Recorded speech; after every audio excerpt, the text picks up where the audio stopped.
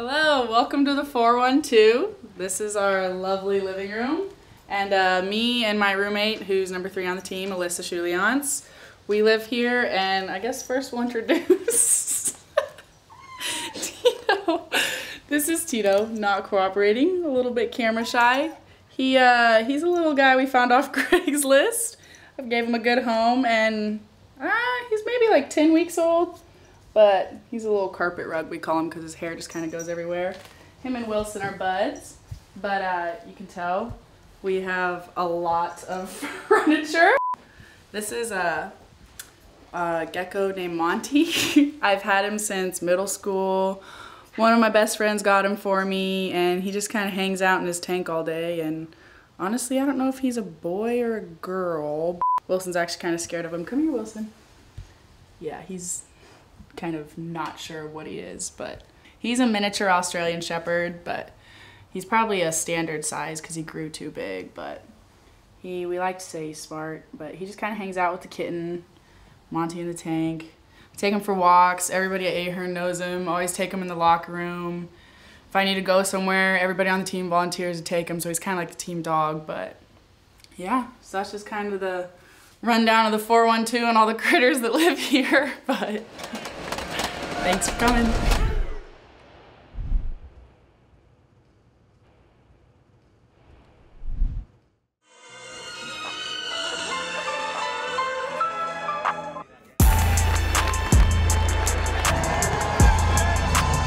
Since I'm a redshirt, I've been able to go to 3 football games, and then this is my first ever basketball event here. It's so different. I obviously wouldn't be on the student section side, but it's just a different atmosphere just being over here rather than with my family. It's really cool to come out and support the other athletes because we see them at our games too, and it's awesome we get to come here and see Peyton play. I've never seen her play basketball yet, so that's cool. I think Peyton coming from such a small town in Kansas and being able to come to Big 12 Division I school to be able to play 2 sports is insane. I'm so proud of her, and she's a stud. I played both sports all throughout high school, and then I just kept playing too all throughout. She definitely doesn't let it show if fatigue is a problem for her. She always comes into every practice with a great attitude.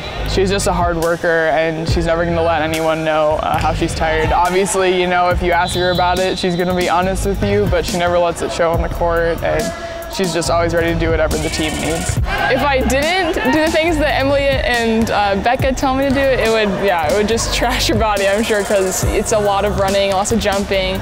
There's 2 of everything from us. She's got 2 separate coaching staffs. She's got 2 athletic trainers.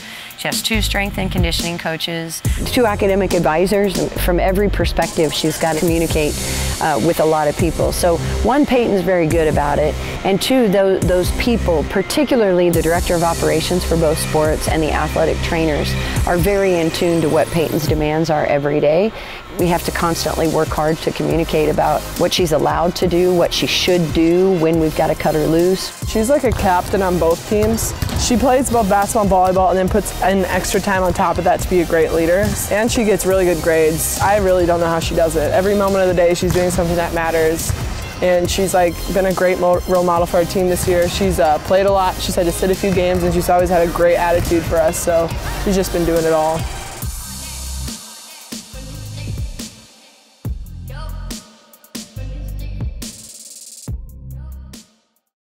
We need everyone to buy in more and have that energy and excitement and love for the game like we had earlier this season. And I think everyone really bought in. Everyone kind of just stepped up their intensity and their commitment to the game, and it showed. I loved watching them play last night. Felt like a genuine team effort. Because sometimes you just want to get out of their way and let them go, and I felt like last night was one of those times. Haney does 100 little things that make her a good player. I kind of started off the match a little bit nervous, trying to feel out the other team. Then as the match kind of got going, I felt like I started to kind of produce more and kind of be more of an asset for our team. She's savvy, she's smart, she's creative. Her volleyball IQ is really high. So I was so proud she got the opportunity to play that game, and she capitalized on it, and she played great. Devin dug it, and I was transitioning out, and I was like, okay, I could end it here, like I can get it. So then I went up and hit it, and it just went off her hands into like the perfect spot where they had one hole. The whole place stood up, everyone was going wild. Hey, I just want to say it was more than winning, but it was the way that you played together. It was the joy that you could feel, you know, it was everybody kind of doing their part. Yes! On 3, 1, 2, 3, yes! Good dig by Devin Fairfield from a hard Ashley Richard attack. Over the net, Baylor can't return it, and Kansas State wins over Baylor. Kansas State with a second straight top 25 victory. We like ice cream. Ice cream's our thing. So if we win, basically we all just start chanting ice cream on the bus. And then usually the bus stops and we get ice cream. So that's pretty much, that's our go-to post-game ritual.